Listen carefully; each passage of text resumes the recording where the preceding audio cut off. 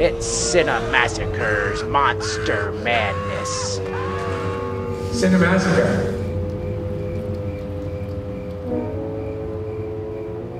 Close out this year's Monster Madness, I'd say I left the best for last. We've had mummies, Frankenstein, giant monsters, aliens. It's only fitting that we end with zombies. And there's no zombie series more important than director George Romero's Dead series. You know the gist. It's set in a dystopian, end-of-the-world type environment. The dead rise to eat the flesh of the living. They can only be killed by having their brains destroyed with a bullet or other object. The living people struggle for survival and fight amongst themselves. That's the formula that all zombie movies followed since. Of course, in the past decade, there's been so many zombie movies, it's mind-numbing. Recently, The Walking Dead show brought it to the mainstream with television audiences. Zombies have probably never been more popular than they are now, but they still seem to take their inspiration from the George Romero films. We all know the first one. But if you didn't, it was Night of the Living Dead in 1968, the only black and white film of the franchise. I talked about it during the first year's Monster Madness, and in my top 30 favorite films list, and in my trip to the Night of the Living Dead cemetery video, so I think I've already said enough about it. But you know what? This is Sequel-athon, so I can't skip over the movie that single-handedly changed the face of the whole horror movie industry, so I'm going to save it for Halloween. Maybe a little unconventional that we're going out of order, but I have something special planned for it. Anyway, Dawn of the Dead I also mentioned the first year, but let's dig deeper. It was released in 1978, 10 years after the original. With no survivors from the previous film, at least not from the main cast, this one started fresh and new. One thing that has to be said about the Dead series is that even though they're considered to be sequels, they typically don't have any recurring characters. But each movie seems to have a progression that the zombie apocalypse is growing and the human population is becoming less and less. As the movie begins, all-out madness is going on. A TV news station is swamped with stories of the zombie epidemic. Also, a SWAT team is busting in on a building only to be attacked by the living dead. It's brutal. Flesh is bitten off and a head is blown to pieces. The movie gives you no time to brace yourself. It drops you straight into the pandemonium. Two SWAT members escape into a helicopter along with two news reporters. They need fuel, so they land at a gas station where more zombie attacks happen. Another creative, gory highlight happens when the blades of the helicopter chop off the top of a zombie's head. Another thing that happens here is a group of child zombies have to be gunned down. This is one of the most disturbing scenes.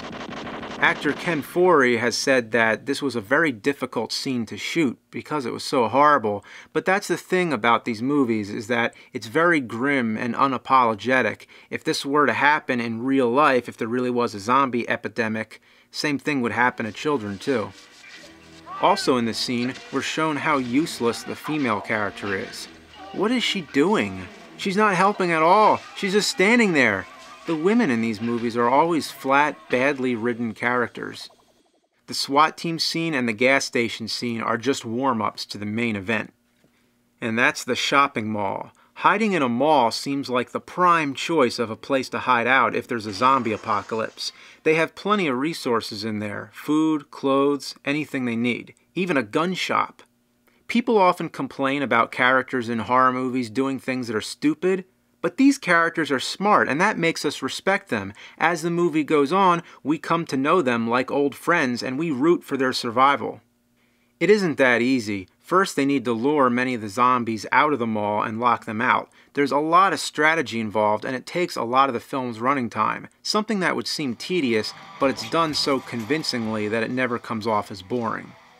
You can imagine yourself in this situation and thinking about what you would do. It's also fun to imagine what it would be like to have an entire shopping mall to yourself. The characters do manage to get some much-deserved downtime. They just go all around the mall and do whatever they want. While most of the film is dark and serious in tone, this part offers some comedic relief. Relief is the key word here. We breathe a sigh and laugh along with these characters as if we are in the mall with them. You get a genuinely triumphant feeling when you see them celebrating with one another. Earlier on, they were arguing and pointing guns at each other, and now, after all their teamwork and strategy, they've become buddies. In Night of the Living Dead, the survivors try to work together, but end up fighting. Dawn of the Dead is the dawn, the light at the end of the tunnel. It's a more optimistic look at people. Through hard work and teamwork, we can all settle our differences. The mall setting gives a great opportunity for lots of comedy, but it's also noted that it's social satire as well, comparing mall shoppers to zombies. I can't imagine what it was like filming inside the mall, and yes, it was a real shopping mall. On the documentary on the DVD, they say that they'd film each night when the mall was closed. And I find that really hard to imagine. How could they clean up everything by the morning? Like somewhere there must have been a blood stain or some guts laying around for a mall shopper to find. The mall is located in Monroeville, Pennsylvania. We at Cinemassacre took a trip there one time, and it's barely recognizable from the film. Unless you have some screen grabs to take with you, it's not easy to remember anything from the film. The giant clock is gone, and there's no indication that this innocent mall was at one time the scene of one of the biggest bloodbaths in horror history. The master of gore, Tom Savini, does the special effects, but also plays one of the film's most memorable characters, the machete-wielding leader of a motorcycle gang. Once again, the movie handles the situation realistically. If there was a perfect place to hide out in a zombie epidemic, our main protagonists would not be the only people who want to hide there. This hard-partying, rebellious motorcycle gang doesn't want to share. They want to bust in and take the place for their own. The final act of the film is just all-out chaos. Tops the original with gore. Heads are cut off, intestines are ripped out. Man, it's crazy. The music is also very memorable. It's done by a band called Goblin. One of my favorite parts is when one of the motorcycle guys checks his blood pressure on one of those mall things. Oh man, what the hell are you doing playing around? Someone's upstairs shooting at you. He's so casual. He should be yelling, "Up there!" But no, instead, what the hell are you doing playing around when someone's up there shooting at us? There's lots of parts where the humor grows on me. The guy with the mustache cracks me up. They must get in through the roof. Son of a bitch. Son of a bitch. They got trucks blocking all the entrances. Look at that. Yeah, trucks. Yeah, trucks. Also, love when Flyboy becomes a zombie. This is probably my favorite zombie of all time. I like all the little details, like the gun dangling from his hand. The character was holding the gun before he died, so the zombie isn't intentionally holding the gun just happens to be there. And that walk he does, it looks like he really is mangled up. Overall, Dawn of the Dead is simply a masterpiece sequel. It's one of those rare Bride of Frankenstein or Aliens type situations where the sequel is debatably better than the first one. Following in the footsteps of a groundbreaking horror masterpiece, this one manages to be groundbreaking all over again in its own right. There's different cuts to this movie. There's the US version, the European version, and the extended version, which runs a little bit too long. Between the US and European versions, they both have their advantages. It's hard to pick one. Dario Argento handled the European version and had his disagreements with George Romero. I think if I had to choose one, I'd pick the US version just because it has some great moments that were missing from the European version. Either way, you're in for a great film. I can't do it justice, so don't listen to me, just watch it for yourself. It's Cinemassacre's Monster Madness. Day of the Dead was the black sheep sequel to the franchise. It had two masterpieces to compare with, and it came out in 1985, the same year as Return of the Living Dead, Fright Night, and Reanimator. So it had a lot to live up to. George Romero's original script was so large and epic that Tom Savini described it as the Ben-Hur of zombie movies. Unfortunately, there were budget cuts, and the finished film wasn't as huge a scale as Romero intended.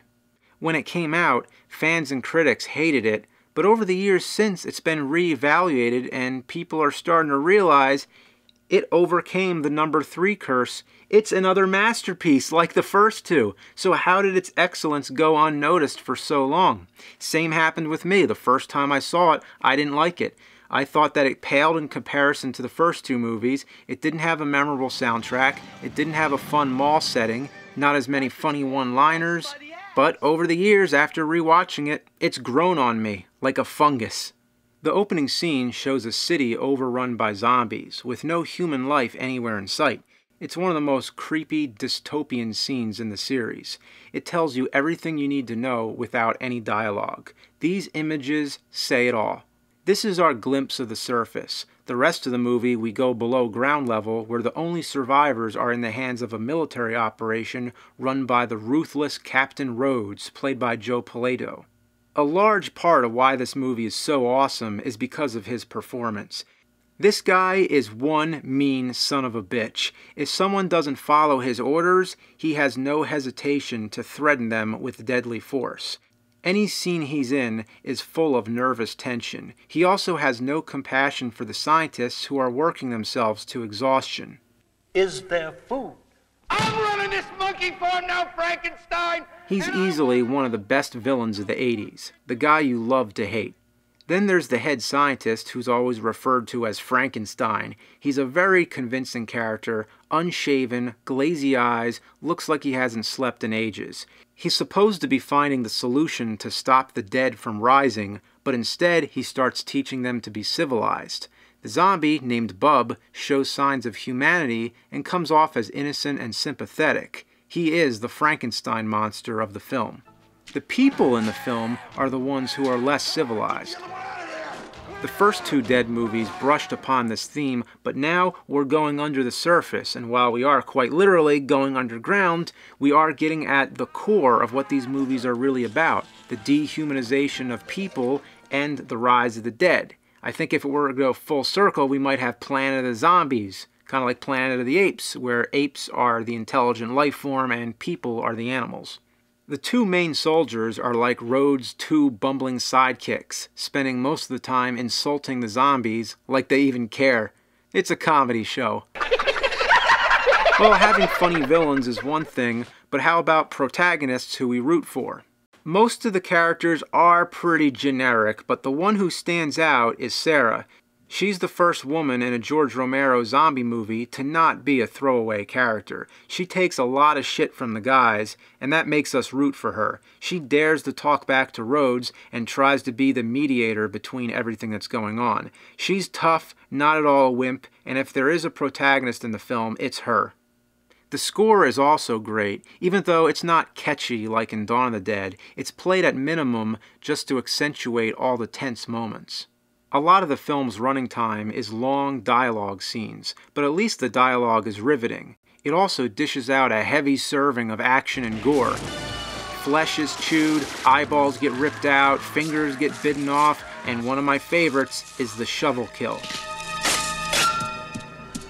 When I first saw the movie and didn't like it, I was still impressed by the gore. This has to be Tom Savini's crowning achievement. It's a true testament to the power of practical special effects. It's absolutely brutal. People commit suicide, sacrifice themselves to the zombies, and earlier when this guy gets bitten on the arm, his friends try to save his life by amputating the arm. Never had that been done before. Usually in these movies, once you get bitten, you're a goner. The people in this movie don't just die, they fucking suffer. Here we have a guy who gets torn apart, and notice that when his vocal cords get ripped out, his voice screeches. It's like you yanked out the tape from an audio cassette player. But the ultimate death, and I mean the most horrible death that ever happens to anyone, is the guy who deserves it, when Rhodes is ripped into shreds. They used real cow guts from a butcher shop, and they kept them in a fridge, but something happened, they lost power, or for some reason the guts got spoiled, so you can imagine what the smell was like. So just as the character is going through hell, so is the actor.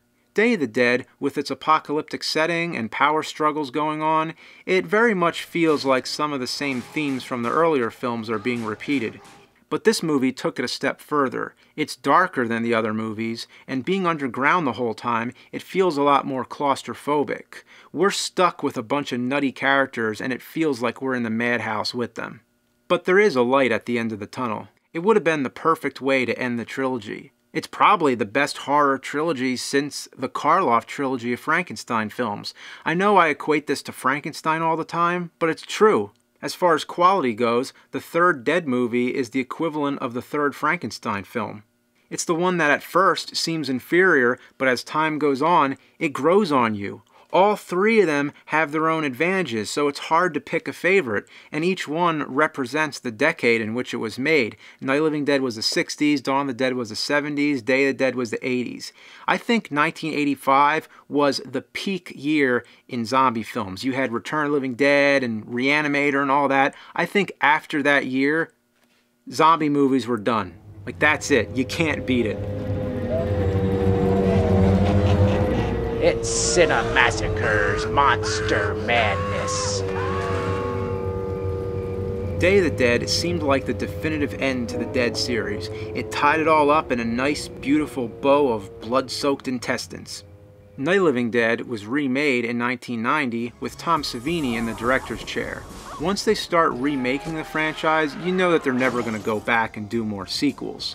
And by the 2000s, zombie movies were in full bloom again. There were more zombie movies in the 2000s than there were in every other decade total, including a remake of both Dawn of the Dead and Day of the Dead.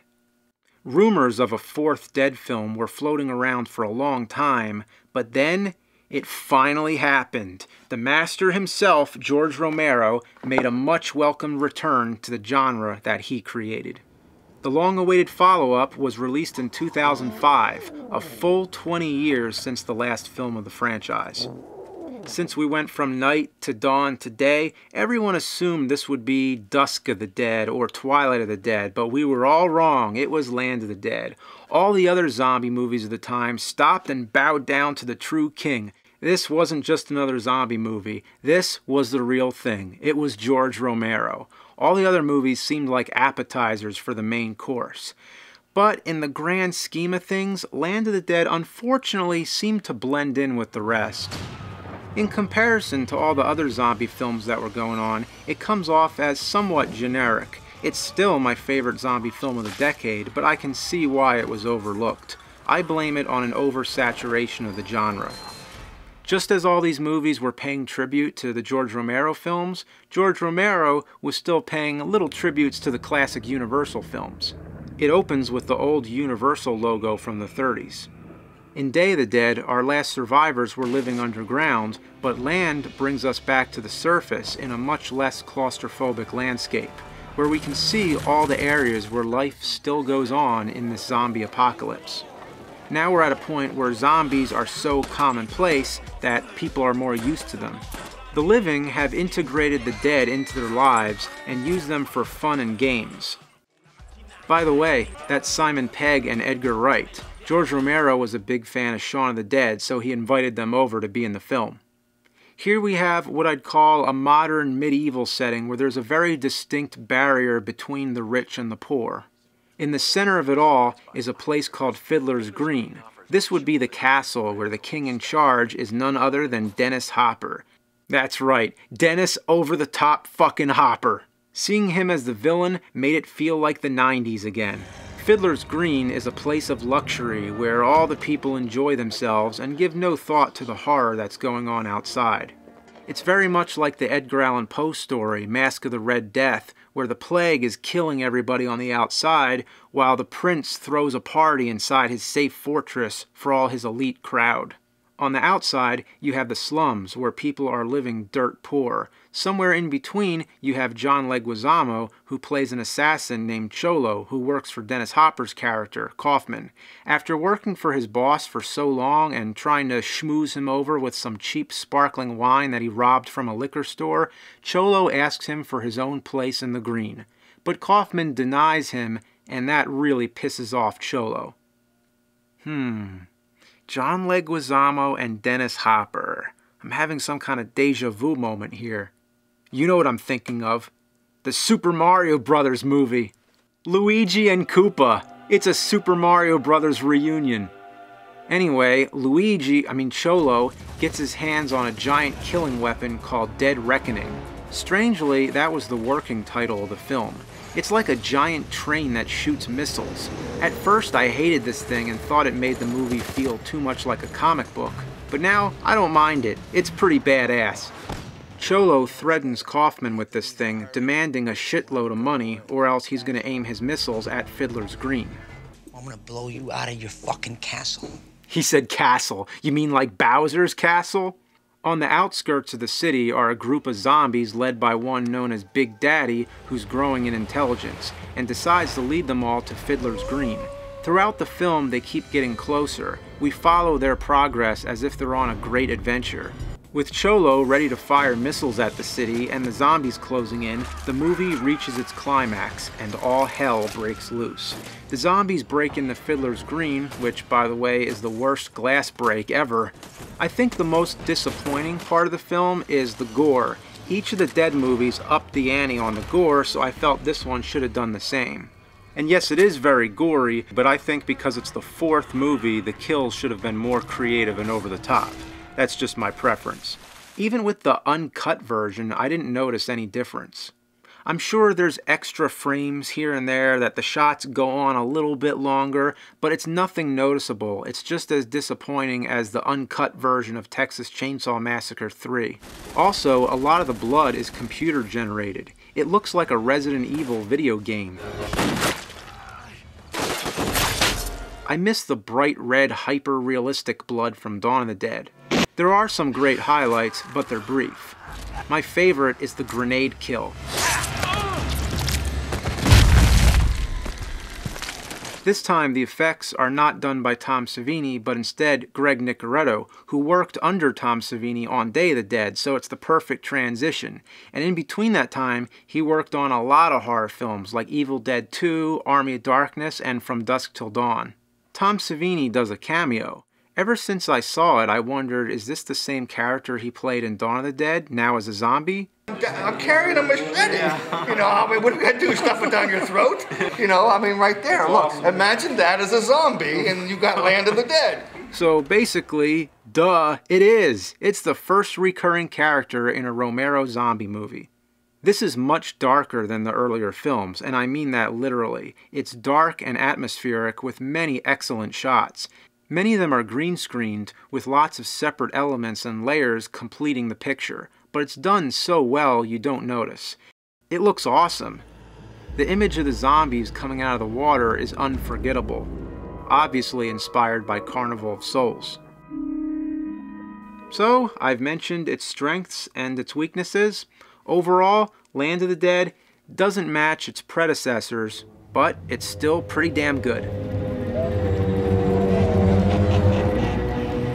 It's Cinemassacre's Monster Madness.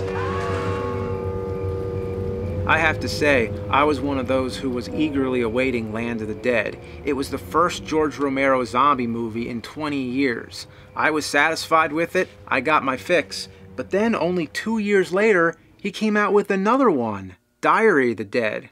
I did not expect this. But hey, another one from the master, I'll take it. George Romero's always been one of my idols, but there comes a time when you realize not everything your idol does is gold. Diary of the Dead, once again, has no direct connection with any of the other Dead films, but this one seems to step back in time when the zombie epidemic is in its early phase. We aren't so deep yet into the zombie apocalypse, people are just becoming aware of what's happening. But the original movie took place in the 60s, this one is set in the present day YouTube generation, so I guess you could say this one's a reboot. The style that sets it apart from the other Dead movies is that it's one of those found footage films like Blair Witch Project and Cloverfield. It centers around a low-budget filmmaker, Jason, who's trying to make a horror movie, but then the real-life zombies start attacking. So instead he begins filming the zombie crisis every step of the way with the help of his girlfriend, Deborah. After Jason is killed, she edits all the footage together and releases it as a documentary called The Death of Death. I like the idea of this found footage style, but here it's done completely wrong. The whole idea of that style is to make it seem convincing that what you're watching is real. The quality of the footage is way too good for us to believe it was spontaneously shot. Everybody is always in focus and always well lit. I mean, the lighting is dark, but not in an unintentional way, in a staged, moody, and cinematic way, just like any real horror film. Even more baffling is the composition. Everything that happens, they manage to capture it. Not once does the camera ever miss anything. Shoot him in the head! Even when they put the camera down, everybody is always inside the frame. Every shot looks planned. They also use 2 cameras so they can cut between 2 angles. It's as if Romero couldn't decide to make a found footage movie or a regular cinematic film. Not to mention, these people are holding the cameras like robots. They don't even look like they care what's going on. Why are they not running? Also, the idea of cutting between multiple cameras ruins the subjective nature of a POV. There's no long takes to make us feel like we're really there. Not to mention, one tiny detail, the 2 cameras are completely different. One of them is some kind of pro camera, the other is clearly a DVX-100, which isn't even a high-def camera. Deborah calls it an HVX, but it's not.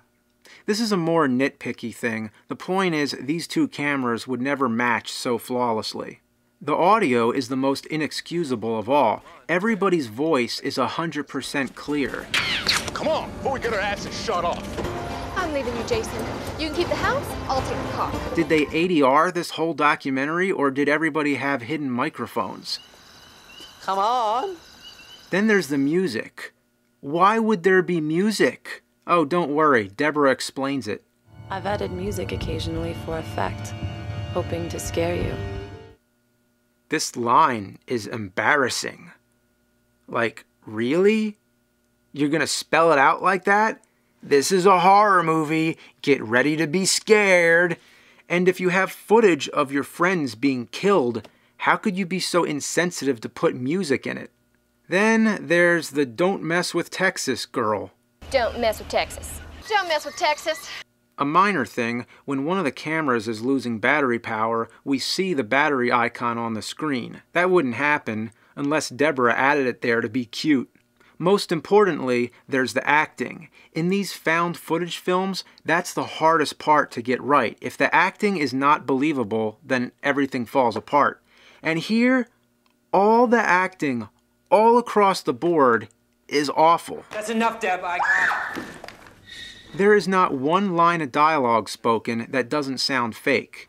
Take, for example, this scene where Jason is filming in a girl's dorm and encounters a robber.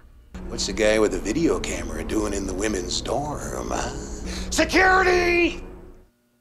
Did the robber forget he's on video? One thing that'll satisfy any zombie fan is the abundance of gore. It's all computer generated, but it still does the trick. One scene that sticks out is when they meet a deaf Amish guy who communicates by writing on a chalkboard. It's an abrupt change of mood. It's a comedy scene played for laughs. I wonder why Deborah didn't add some goofy music. And I'm not here to rip the movie apart. I don't want to talk about every little moment that bugged me, but I can't let this go. They're sitting around listening to a news broadcast, and right when it ends, they turn off the TV. I hate that. I hate that cliche. I understand why they do it. They have the TV running here, and they don't want the sound of the TV running over the rest of the scene, so they shut it off just for convenience. But it's one thing to do it in a real cinematic movie, but to do it in a found footage film, that's just dumb. Romero always has an agenda. Every movie he makes has some kind of message. One thing he seems to be getting at here is how people are becoming desensitized to the tragedies of the world. I can see how some people vicariously watch the tragedies on the news safe from their living rooms, but I don't understand how this applies to the filmmakers who are actually there in danger themselves. Another thing the movie seems to be trying to say is that the news on TV hides the truth. I would assume the message here is that the common people who record things and upload them to the internet are a more truthful source of information, but then the movie goes on to say that there's an oversaturation of information because everybody with a camera is uploading stuff. Scattered over the entire film is Deborah's annoying narration beating these messages into your head. What gets into our heads when we see something horrible? So what is the message? What is the movie really trying to say?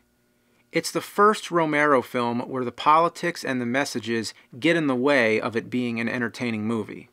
I respect that Romero went back to his indie roots. Diary of the Dead was much lower budget than Land of the Dead, and Romero said that he had a lot more control over it.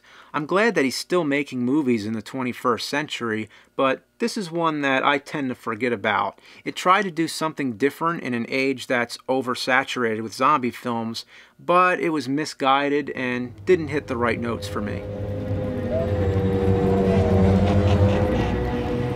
It's Cinemassacre's Monster Madness.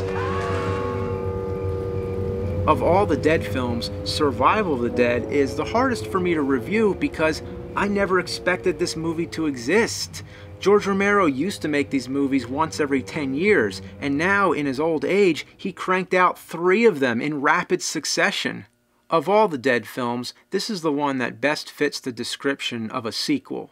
It seems to follow the events of Diary of the Dead, and it has a main recurring character. The 2 things that I didn't like about Diary of the Dead are fixed this time. One is the found footage style, which I thought had potential but was misguided.